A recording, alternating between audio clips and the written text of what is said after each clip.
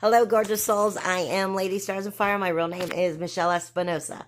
And this is the weekly healing messages for December 26th through January 7th. Before I get into the video and into the healing messages, I want to say first off to everyone that I do hope that you had a Merry Christmas. And I wish you a Happy New Year. Please be safe. With that being said, there's a saying. There's a saying that we often hear, and we tend to give each other as advice, but I think we say it, and it kind of goes in one ear and out the other, and we don't always listen to how powerful those words are. Because it's kind of what I'm being given right now from Spirit. What does your conscience tell you? Conscience. Not your consciousness, not your awareness, your conscience. That's that good old-fashioned gut feeling, that gut brain. Now, some of us, as we've gotten or awakened, some of us have gotten better at listening to that. Some of us are far from understanding that. Look, I can comprehend eclipses very well. And this set of eclipses, incredibly well. I was born as a Leo. I'm a sun, Leo. I'm a moon, Cancer. And then I'm a rising Virgo. So I'm a detail-oriented, pain in the ass eclipse in itself. And I'm transiting on my nodes, south and north node right now. So I'm very much picking up this energy. And when I bring these energies to you, it's because of what I understand from what Spirit points out to me in astrology. Because I tend to go into some of the darker stuff in the Kuiper Belt. And I pick up shadow energies when I do astrology. Plus, whatever it is that Spirit is giving me. And what Spirit is giving me has conscience written all over it. You've got to come out of the waiting room. You have to come out of the waiting room. Right now, I am getting like parallel worlds, not universes, but parallel worlds.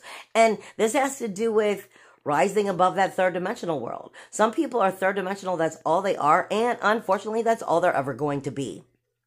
And then there are those that are coming out of it and learning how to rise above it. And then there are others that are like 5-dimensional and higher, and they're looking back at those that are 3-dimensional. There's pain all over this. There is shifting energies of courageousness, begging to be heard. And people are getting bold. Bold and coming out crazy with ego, just, I'm going to tell you what I need. Or I'm going to do as I damn well please and on you. But that doesn't mean that they're listening to their conscience. You see, conscience is going to tell you when you've done the right thing and when you've done the wrong thing.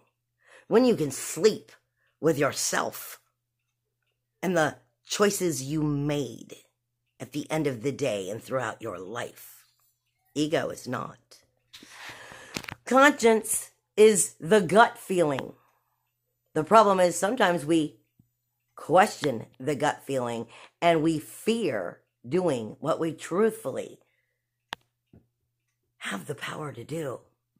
But we fear it because we're not courageous enough. I am getting that we are going through levels of understanding this. Not conscious awareness. We're definitely going through that. But we're going through levels of understanding consciousness when it is related to the conscience. Will tell you when you're creating inner chaos or inner peace. We talk about shining our light, being authentic, coming out with our true, real self. Some of that is us coming into our power right now, and we're coming into ego, and we're just letting it all out, and we're shining our light, but we're not shining light. We're shining bold courageousness. And we're doing it egotistical ways. We're being ballsy, and we're finally standing up for ourselves. But are we standing up for ourselves in the right way? This is what I'm talking about. This is getting past your own heartbreak warfare and unshackling yourself and removing the thorns from your conscience. Because that's how you find inner peace. You see, I was told earlier this week by Spirit, are you not eternal? Are you not eternal? We've come to realize in science that the soul goes somewhere. We don't know where it goes. We don't 100% understand that. But we do know we are everlasting. We are eternal. We do go on. And what I was being given is, are you not eternal? We are everlasting, changing. We're like a flame. It moves. It moves, it shapes, it shifts. It blows in different directions. Just like the mood does, just like our feelings do, just like our emotions do. But when we relate our inner peace, our conscience to conscious energies and awareness, then we are able to rise above that third dimensional world and realize we're creating our eternal to be whatever we're choosing to create it to be. The only thing that has power to will over you is something that has more will than you do. And it will win if it has more power to will its way than you do. But this is about finding inner peace within the power you choose to will, so that you can make healthy, appropriate, smart, soulful healing changes within your life. And truthfully start nurturing the direction you want it to go by the time we have that lunar eclipse, because these things are being brought into your awareness. It is a solar eclipse. Prior to that lunar eclipse that is going to take place, I think it's on January 11th. The same day Uranus goes direct. And I am being given the bull, because it's Taurus. I am being given the bull ready to charge, ready to stampede out. Independence, individuality, uniqueness, freedom, self-worth, self-value, self-esteem, ready to full on go into charge motion and let the world know how it's going to shine. This is time to get yourself in check prior to that lunar eclipse in Cancer of nurturing yourself right, or continue to neglect yourself. And then understand what that's going to bring to your independence and how you can stand sure-footedly and start to build upon it in your outer community, your outer world, your outer relationships.